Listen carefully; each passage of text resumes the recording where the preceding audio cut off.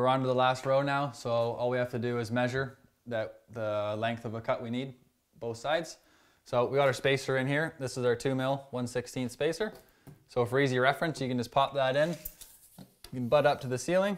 You can measure to it. Subtract a little bit. You know, in most cases you're gonna have to silicone either to drywall or tile.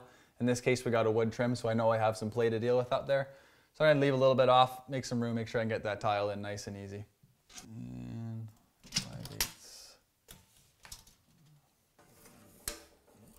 22 and 5/8.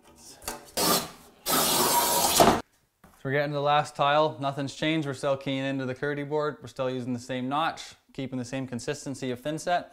Doing all of those things helps keep this wall consistent and flat and level as you're going and working your way up.